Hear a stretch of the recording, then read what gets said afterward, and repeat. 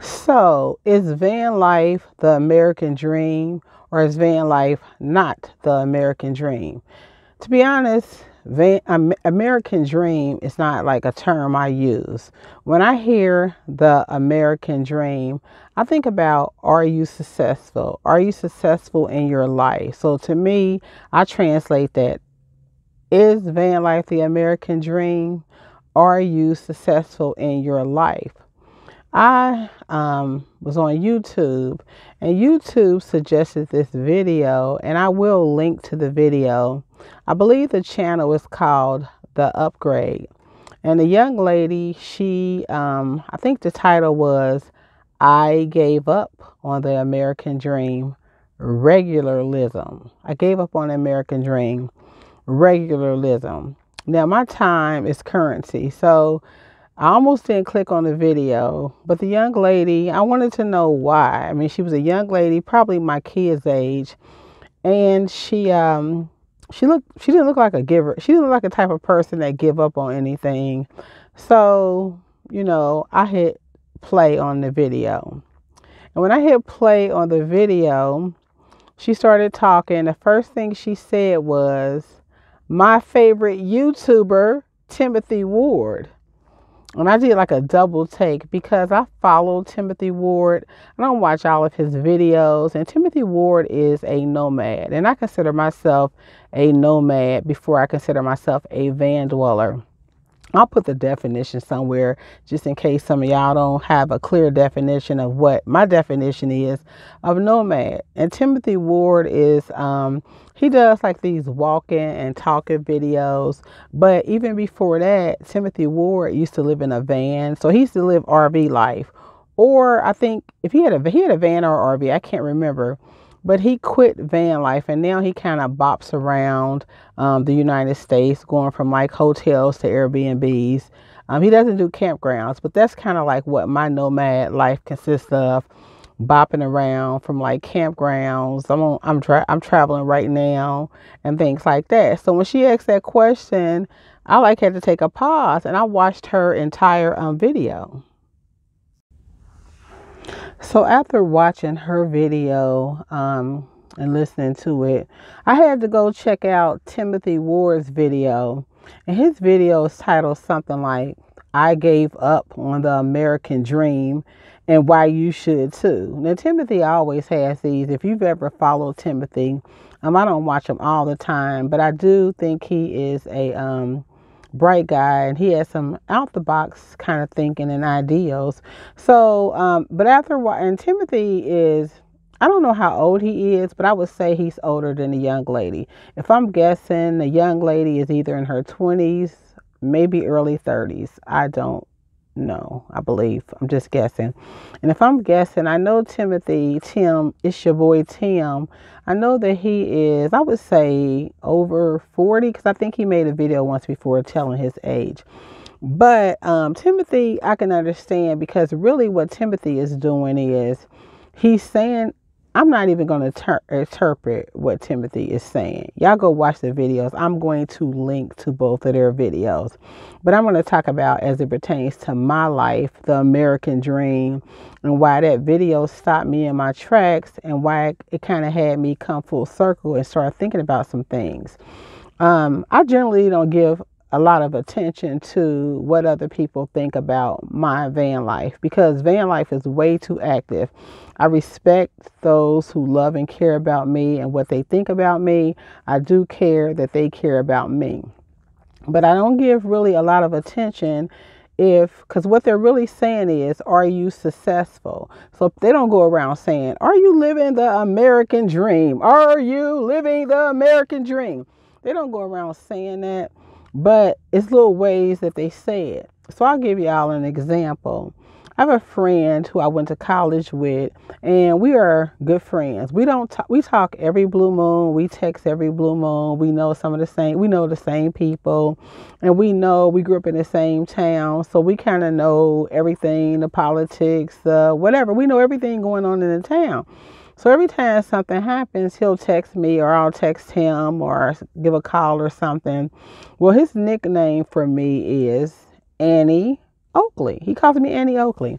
Now, I don't be thinking about what he's talking about. And I never really even knew who Annie Oakley was. I thought Annie Oakley was somebody from a Western movie. His butt watches these Western movies. And I thought she was maybe this lady that lived off grid and I don't know, whatever, lived off grid in her, it wasn't vans back then, but wagons. And he's been calling me that name for years. And I've never looked up who Annie Oakley is. I just had a vague idea. I thought she was some fictional character. She is not a fictional character because I've since looked her up. Then I was talking to somebody. I always, have to keep my eyes on everything. And I was talking to somebody and they said, we were just talking about something. It was a relative actually. And they were saying something like, well, you don't have to tell them you live in a van. And so those two things, I want to stick on those 2 points.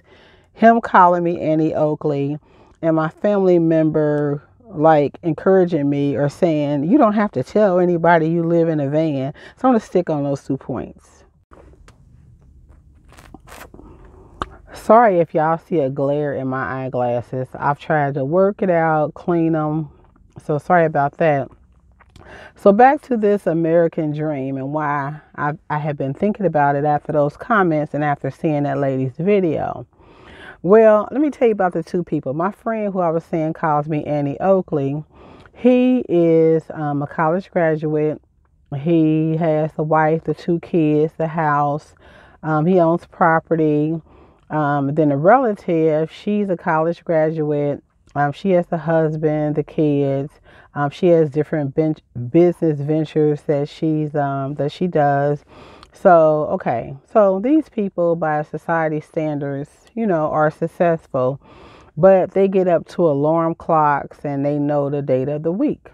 Now, let me just tell you about me and my American dream. First, I never wanted the American dream. I never just used to say, I want the American dream. Everybody desires to be successful.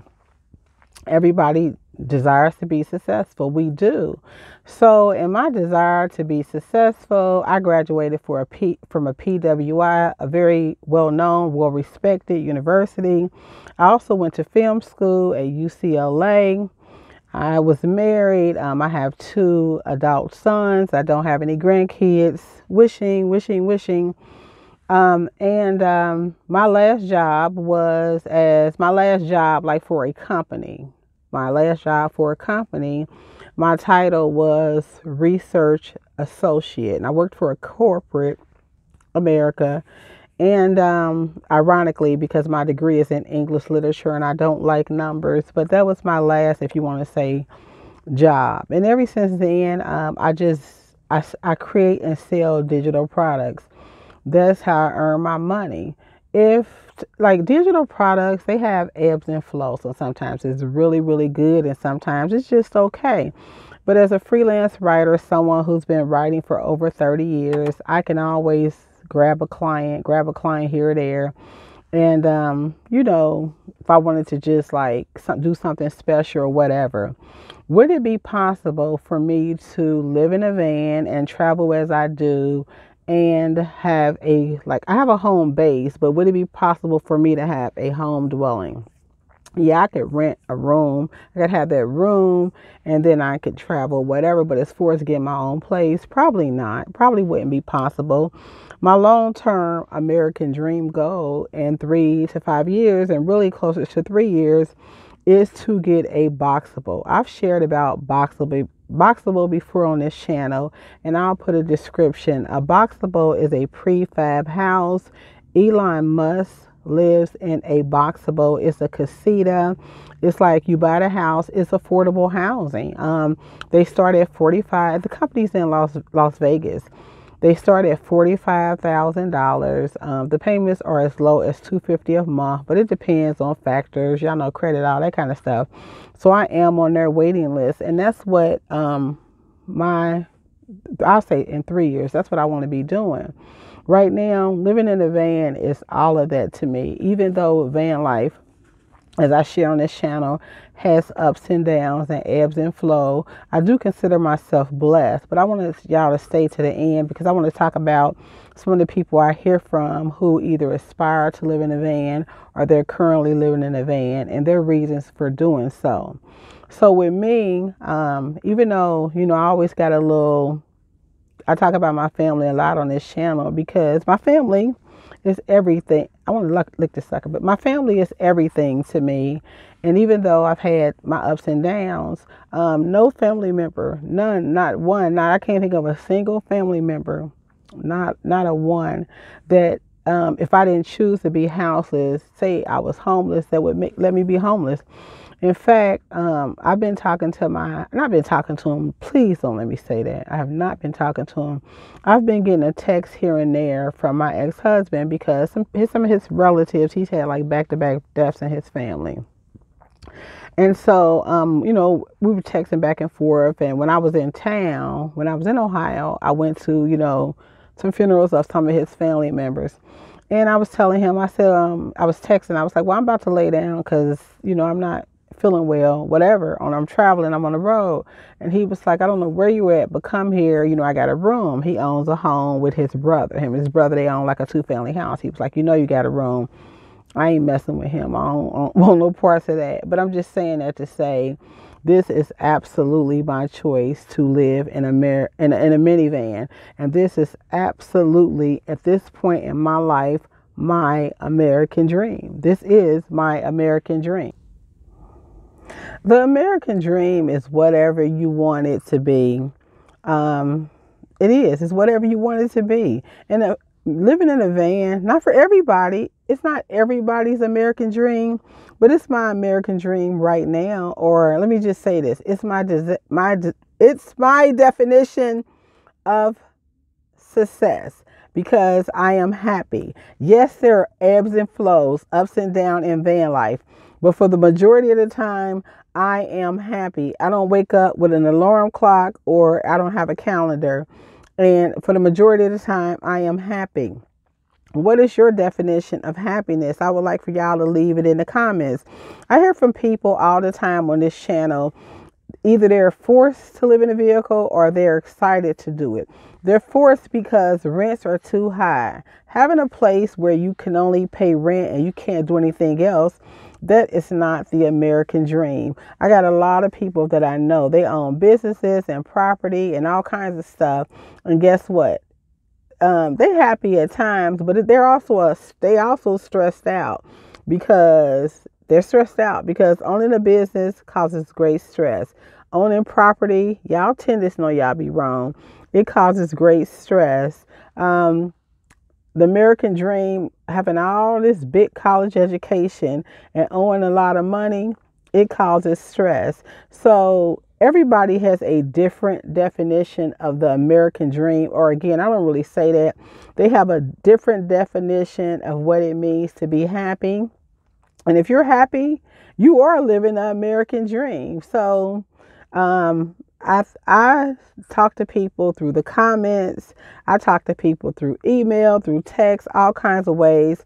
And a lot of y'all are very happy, or a lot of y'all are looking forward to van life or RV life or nomad life because it'll offer a sense of adventure, which brings you happiness. So yes,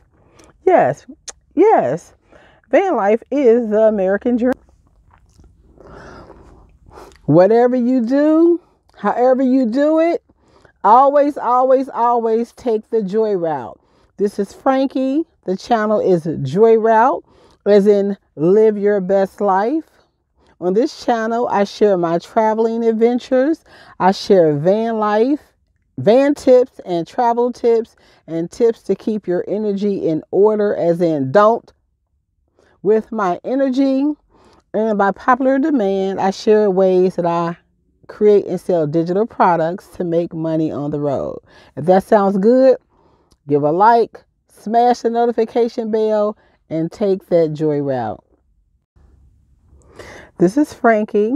The channel is Joy Route, as in live your best life. On this channel, I share my travel adventures and van tips and travel tips and tips to keep your energy in order, as in don't. With my energy, and by popular request, I share some of the ways I earn money online. And the joy route just means live your best life. Whatever you do, however you do it, always, always, always take the joy route.